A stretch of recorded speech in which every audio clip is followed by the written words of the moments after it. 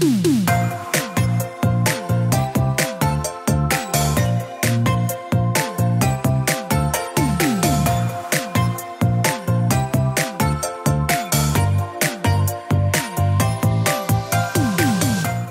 to the Plant-Based Podcast. Did you know that plants are truly amazing? Not only can you grow them and eat them, you can also wear them, drink them, nourish your skin with them, and so much more. Let Ellen and Michael inspire you to love plants as much as they do, as they chat with the movers and shakers in this wonderful plant-based world. So, let's dig in.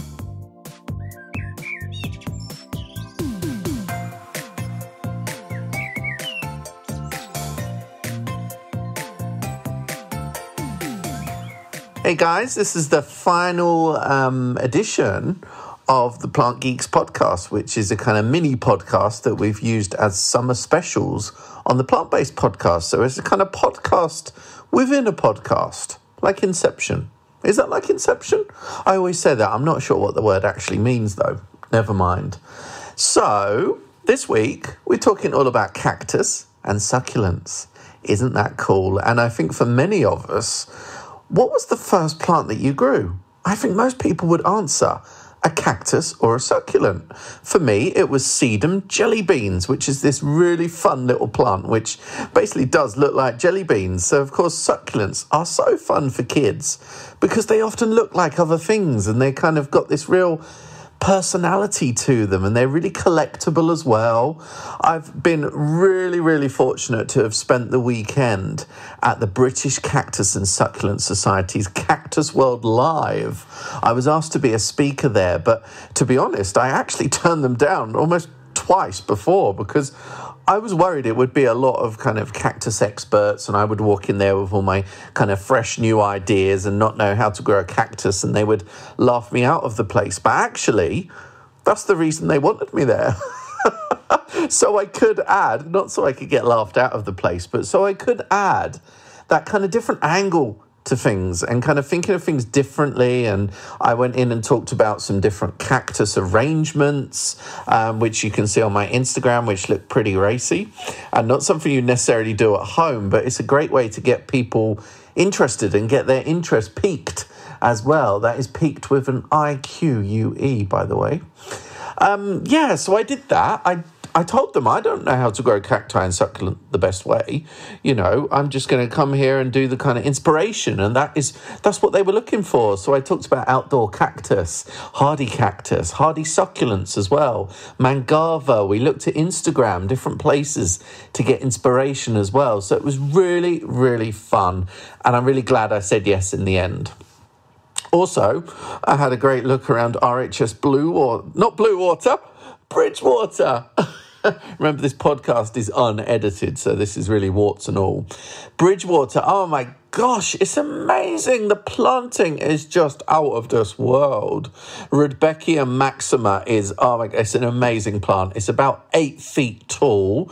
Bearing in mind I'm 6'2", it is just, I'm going to plant one in my front garden because if the neighbours are shocked by the weeds, they'll sure as hell be shocked by Rudbeckia maxima. So yeah, have a look on my Instagram and you'll see those there as well.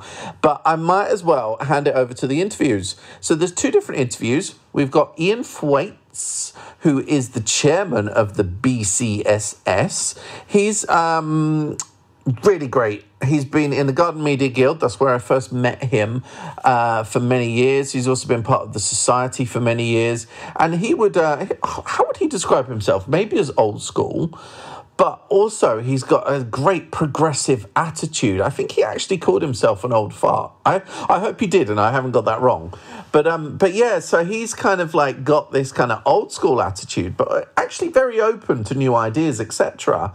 And then you've got Jo Adderley, who is really great woman, and she's coming into the Cactus Society kind of a little bit fresher. She hasn't been interested in plants for quite as long, but oh my gosh, she is amazing. She's such, I don't want to say breath of fresh air. That's such a horrible thing to say, isn't it? But she's just a whirlwind of organisation. She's really progressive as well with her ideas. And I find that Ian and Jo make the perfect partnership when it comes to really bringing the society forward into kind of the future, because now it's at a crossroads and it still needs to cater for the kind of old school audience in inverted commas, but it also needs to cater for the newer audience that are coming kind of via Instagram and all of these different channels, where not only is there a really different attitude, but also people are used to getting their content for free.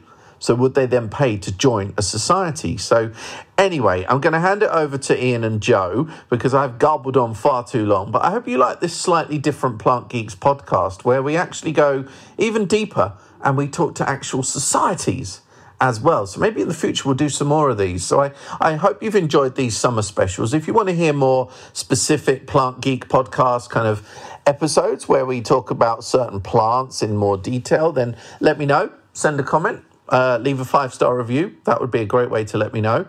But equally, if you want myself or Ellen and I to talk to more of the societies as well and kind of get behind the covers there, then let me know, because all ideas are gratefully accepted.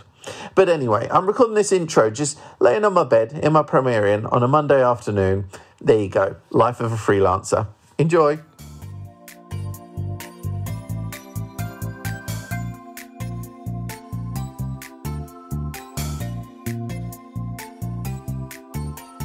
Okay, I'm here at a really, really cool event today, which is all about cacti and succulents. It's at the new RHS Bridgewater Garden, and I'm here with Ian Thwaites. I was very nervous about saying that because I can't do the TH. So, Ian Thwaites, do you want to introduce yourself?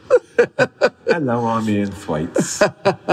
And you are from the British Cacti and Succulent Society, and you are the chairman, and you've really helped to put together an amazing event here today. And we've had lots of different talks, we've got loads of different cactus sales as well, and you're really trying to shake up a kind of quite old school society, because you've now got to appeal to, the older members, but also bring in the new blood as well. So how have you been enjoying the role? How long have you been involved with the society? Oh, I've been a member of the society for more years than I care to remember. I joined with my mother. Oh, really? And we had a joint hobby and interest because, I'll talk about that more perhaps later on, but I've been in the hobby, in the society since the 70s. Uh-huh. But I just wanted to bring the society and the hobby up to date. I don't want to change anything. I just want to add the new dimension of the enthusiasm and the love of plants and the colours and the shapes and the forms, which is something we tend to forget if we just keep on looking at the labels. Totally, and there's your ideas are pretty progressive. I really enjoy seeing that, and there is a new audience that is out there ready to embrace cacti and succulents, and we've got Instagram to thank for that, whether we like it or not, haven't we? Yeah. Oh yes, we have. And it's becoming popular to have a plant and actually grow it. It's not seen as sissy or something that's strange. Did you have that when you were a kid as well? I think, like me. Yes, yeah. People seem to think you were a bit strange growing plants. It's weird because now it's the trendy thing, and I personally go between being pleased, annoyed, amazed. I find it strange but wonderful. Like Leicester University give all their freshers a little cactus. Oh, really? Because they say a home is not a home without That's really cool. I didn't know that. Wow, that's a really nice idea. Yeah. And it's one that won't die as well. Yes, exactly. It's easy to look after. Although probably most people would overwater them, wouldn't they? Because a lot of people kill plants with kindness, we have to admit. Yes. Yeah. So tell me about you, right? From when you were young, when did you grow your first cactus? And how did you get so enveloped in cactus? My mum always had plants on the windowsill. And she always had a few cacti. And when you used to go shopping with her, every now and again we'd go into Woolworths with the 2 shillings or 2.6 and buy that little cactus that Woolworths always used to sell. And I just got into the habit of enjoying growing plants. And I used to buy my mum walk to the garden centre on my own and buy her a geranium for her birthday. Wow, that's cool. And it was always nice to buy something. Yeah. I had the same with my grandma. Yeah, my parents weren't so interested in gardening. Yeah. It was really grandparents, It was actually something that I could give to my mother that would develop as a present. It wasn't like a box of chocolates, I always thought. So that's where your cactus collection started? Yeah. And which plant did you have first? I probably had a little Prasula ovata, the money tree. And I've still got a piece from the original plant. From the original? Oh, wow, that's cool. And it reminds me of my mum, who's long since passed, unfortunately. But it was a shared hobby. And then when I was 18 and working in London, I came home to Lincolnshire where my mother was living.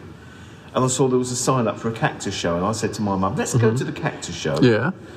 And we went and we both joined up. And it became a shared hobby, and I put the greenhouse up in her garden. Yeah. Oh, wow. And this was the British Cactus and Succulent Society. So, as an 18-year-old, I was very untrendy. I actually went out with my mum as a pleasure. Well, me too. Yeah, and my grandma. Yeah, it's crazy. So then you didn't take a career in plants at that point then? No. You were working in a very different industry. I went into the financial industry and progressed through various streams there. Okay. But I still used to go home to look at my collection on weekends. Which was growing by that point, I'm sure. Oh, it was, yes. How many plants you got now? I've got 2 greenhouses. I did have to slim down after my mother died and I had to shrink down sizes. But I've got 2 12-foot greenhouses, and they're to the rafters with plants. I know. I asked you earlier, and I said 500. You were like, yeah, probably more. So it's more than 500 at least. I would think, yes. I bet your wife knows how many, or at least not another one. My wife's not really interested in plants, and she doesn't particularly like house plants. So really? We have an interesting relationship. Yeah, my partner's not really into plants, but at the same time, he's not going to stop me having them, I guess. No, she doesn't stop me having them. But Although I often put them on his desk, and then he's often like, there's too many plants around here. It's like, it'll help you work better, you know? Yeah, that's it, exactly, yeah. But does it take much work then, having that many plants? Or because they're cacti and succulents, is that easier to maintain? I think kindness kills more plants, so you can leave them longer if you miss them watering them for a while. Well, they'll let you know, won't they? You can tell when a plant needs a bit of water, and if you're wise and observant, you can get it before it's obviously too late, or even sooner than that, you know. But I've probably got too many plants, and I am trying to thin them down slightly so that I can appreciate more what I've got. I used to be a typical collector and wanting to have more and more and more, and now I want to have quality. So. So you're working in the city, and then you were kind of almost a career change, I guess, because then you were doing garden photography for a few years. It was. Right? I decided that I was fed up with the rat race of the financial services. It was a point where my children were old enough that they weren't quite so dependent on me. I told my wife that I'd have a gap period of life. So I went. Did you buy a Porsche? I didn't quite buy a Porsche, no. But I went out, and I'd always been a very, very keen photographer. So I just decided to go out and do plant photography. Wow, that's cool. And you've been doing that for a while now, right? I've been doing that for a while. I've done quite well, so I'm very pleased. Yes. And obviously become more prominent in the BCSS as well. Yes, I stood for office 4 years ago because it's a wonderful society, but I thought that they were just stagnating, and I felt that we needed to get out there and attract and shout the word about how much fun it is to grow plants. Yeah, but it's always hard to bring together that old world and the newer audience, because almost like I see this so many times in all areas of horticulture. The old school want new people, but when the new people are there, they're kind of like, oh no, you're not doing that right. How on earth do we ever lubricate that and get it right?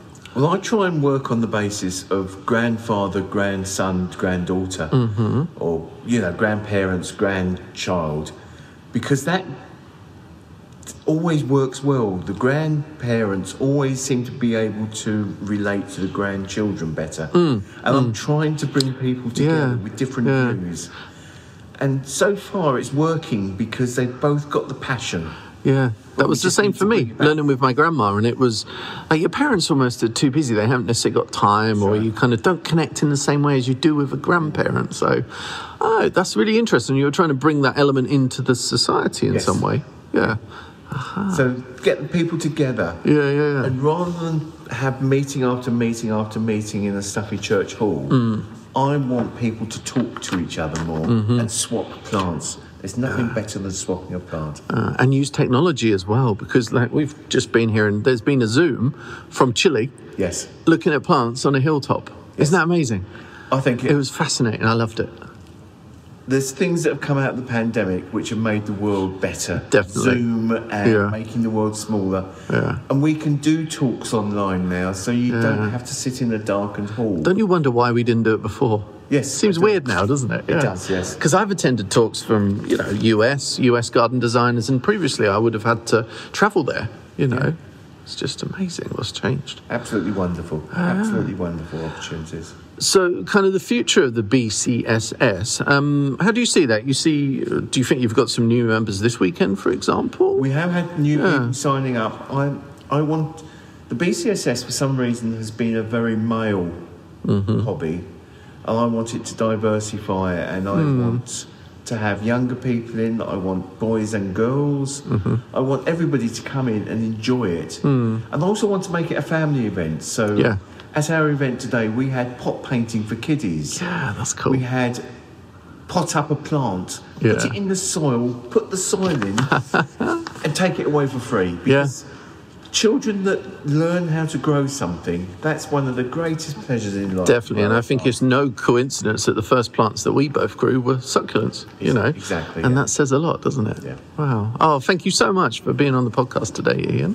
That's a pleasure. Yeah, as I said, this is a special edition through the summer. It's kind of like the mini Plant Geeks podcast. So, yeah, thank you. And it's great to chat about cactus a little bit more, and especially the event here today and the society where people can find out more online and hopefully be inspired to join up. Well, I was so pleased that you could make it today. Oh, thank you. It's been really fun. And I was nervous because I came here not as an expert at all, and I was just coming here to inspire people, and hopefully we've done the job. So I think you have. You've done a great job for us. Thank you. Cool. Thanks, Ian. See you soon. Bye then. Okay, I'm here with Jo Adderley from the British Cactus and Succulent Society. We're going to talk a bit about the event that's been on this weekend, but also talk about her love for cactus and succulents and how that started, and also what she's up to now and how she sees the future of the Cactus and Succulent Society and how people are growing cactus perhaps differently to the way that they used to and the different demographics and such. So welcome, Jo. How are you? Very well, thank you. How are you? You have pulled off an amazing event here this weekend. Oh my gosh. It's Cactus World Live. And it's the first time you've done an event of this kind, right? Absolutely, yeah. I was a training coordinator in a past life. Yeah. So I've organised small events, but never anything on this scale. Oh my God. And at RHS Bridgewater as well. And you're the first event that they've had. First ever event they've had. And you pulled off a good one, you really have. Thank you so much. But your interest in cactus, did it start at a young age then, or how did it manifest? No, so I got an internship at Chester Zoo about 8 years ago, and I went on to get a permanent job there, and that job involved caring for their cactus and succulent collection. Oh, really? So, having never cared for cactus and succulent before, I'd got a steep learning curve. Yeah. Did you like them before or not? Or you were just indifferent? Indifferent. Okay. Indifferent. I loved tropical planting before, so that was why I wanted to go to Chester Zoo. I wanted to work in the tropical houses. And you got lumbered with the cactus? You must have been like, what the hell? I got tropical houses too, but I got cactus as well. And I just fell in love with them, to be honest. I joined the Cactus and Succulent Society to improve my knowledge, because the quickest way to learn is by talking to other people about it.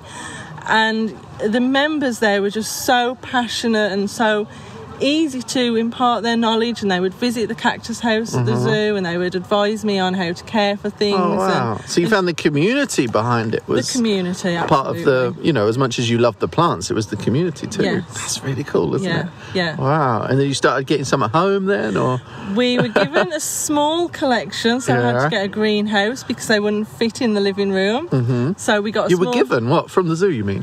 No, I was given a collection by another collector. Oh, really? Yeah, I was given some mature plants to care for. And as a gift, or because they were retiring, or retiring? Okay, I guess there's a lot of old collections that need homes. Sometimes there are a lot of old collections that need homes. We're really desperate for homes for cacti sometimes. Oh wow! Do you advertise them through the society, or how does it work? Sometimes, generally, they would go to the person in charge of a branch, the local branch, and then they would share them amongst other branch members or new members normally. That's how they get you hooked, you see. They give you a small collection. Yeah, of course. Oh my gosh. So how many have you got at home now? Big and small? I like the big ones. Yeah. So we've probably got half a dozen really large cactus. I also like the really small ones. So there's a few species that only grow small. They'll be old, but they stay tiny. Oh, right. And I love those as well. Yeah. So I go from the really big cactus to the really tiny turbinacarpus. Oh, that's cool. So have you grown some from seed? We have grown a lot from seed. When I was a kid, growing from seed cactus is just amazing. It's such a cool experience. And they're so quick to come up, but then they're so slow to produce anything that looks like a cactus. I've got one at home at the moment, and it's just like doing nothing. It's just like, hurry up. Yes. And then, you'll blink, and in a couple of years' time, it'll be huge. So, I loved watching them kind of reach that adolescence, kind of where the little spikes then become older and harder and more dangerous as time goes by as well. Oh, wow. Yeah. And the event here today, then, there's lots of different vendors with cactus, isn't there? Yeah. Which is working really well, isn't it? Yeah, we always get a good mix of stall holders, of traders that come to these kind of events, and some of them are really specialists in the plants that they grow and sell, and some of them can sell more generic plants that are also really, really interesting. But I gotta say, the prices are really good for the plants. It's really amazing. And that's another thing of being in the hobby. So those are the prices we're used to seeing as hobbyists trading together and selling in small events. Really, this is probably one of the first events that we've ever done where we've really traded to the public, to be honest. Okay, really? Yeah, I would say so. So you might have gone in too cheap.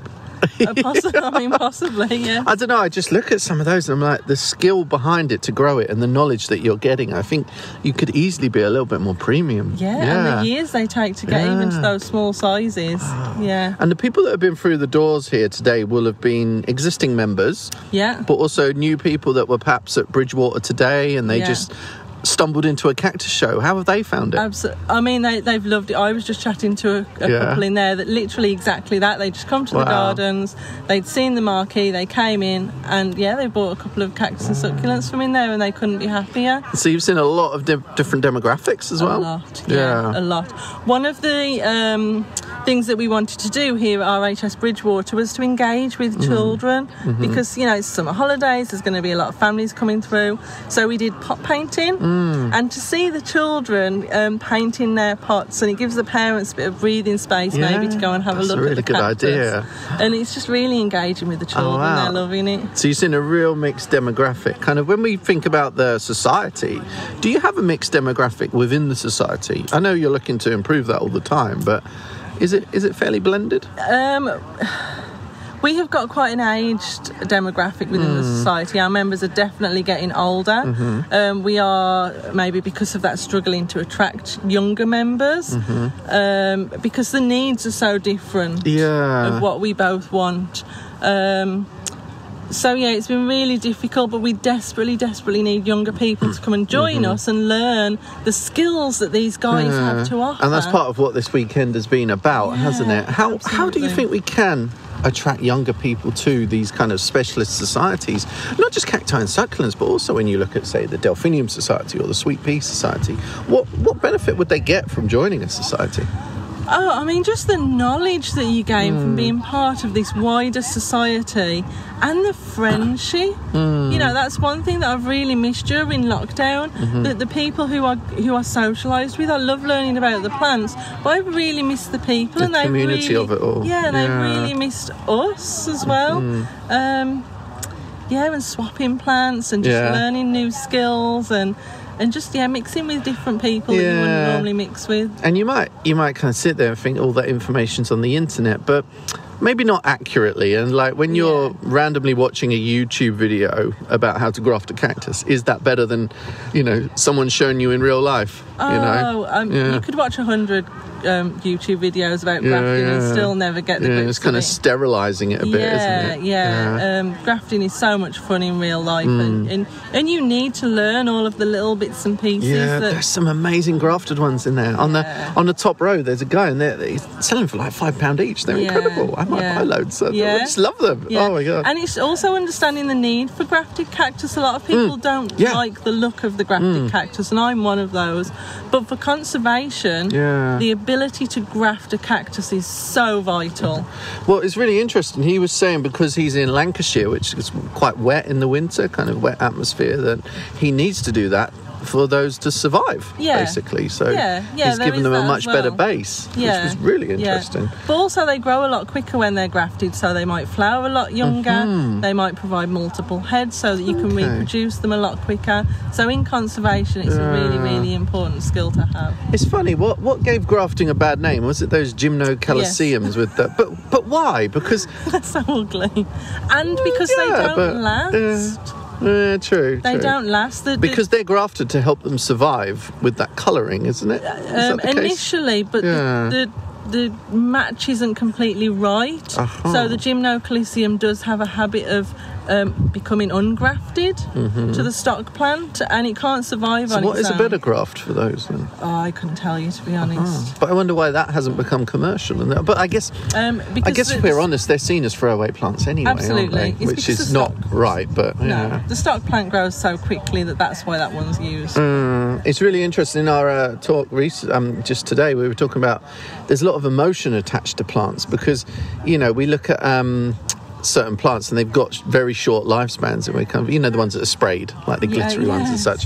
There's such a kind of snobbishness about that, but that's because we want a plant to last forever, and we kind of get quite attached to it, and we know those glittery plants might not always survive, but then if that is the gateway to somebody buying a new plant, or a young person, or anyone, then is that such a bad thing? And also, I said in the presentation, I was like, you're never going to stop it. This is a big commercial exercise, Absolutely. Let's just make sure what they're sprayed with is, as sustainable or eco as possible. Yeah. That's all we can do, really. Absolutely. Yeah. I totally agree. I love a cactus with a Santa hat on and glossy eyes.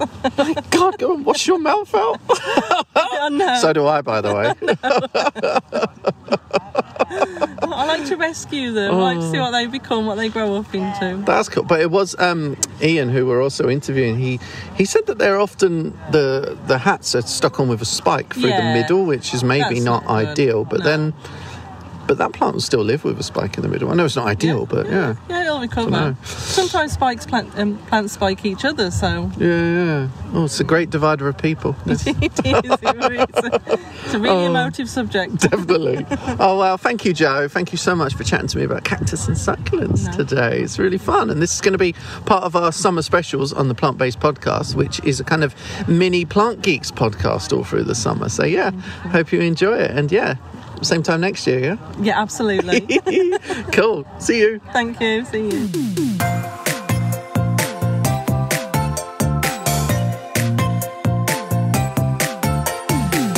The music for the Plant-Based Podcast is part of the song Grow by Mikey James, and our editor is Gareth Patch of Semi Echo.